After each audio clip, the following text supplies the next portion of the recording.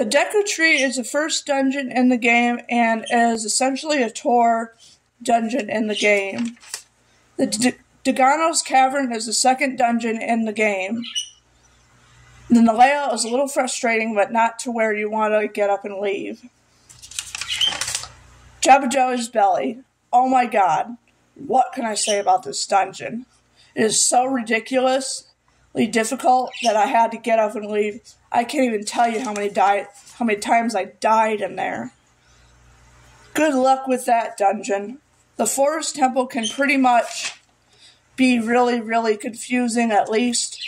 At times it's pretty easy, but the 3DS version is way harder. The Fire Temple is super easy and fun. The first time I played it and beat it, I'd smack the crap out of the dungeon boss. Volgalvia, is that how you say her name? I don't know. But this thing is a female dragon. The Water Temple, the Final Frontier and beyond. What? Yes, it is difficult. It is downright frustrating as heck, and you just want to throw the controller and just walk out of the room.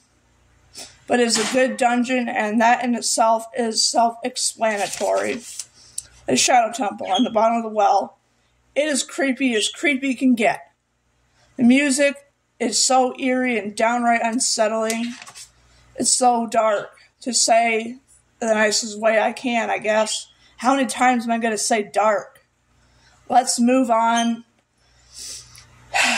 The Spirit Temple. The temple with the coolest music and the theme of all time. It's just plain awesome, changing back and forth between child and adult Link. What more could you ask for? It's so damn cool. Now for Ganon. He is tough.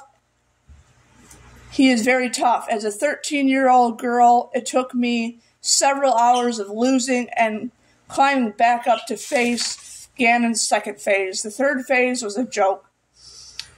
Don't forget to smash that like button and hit the notifications bell so you get notified about all my videos.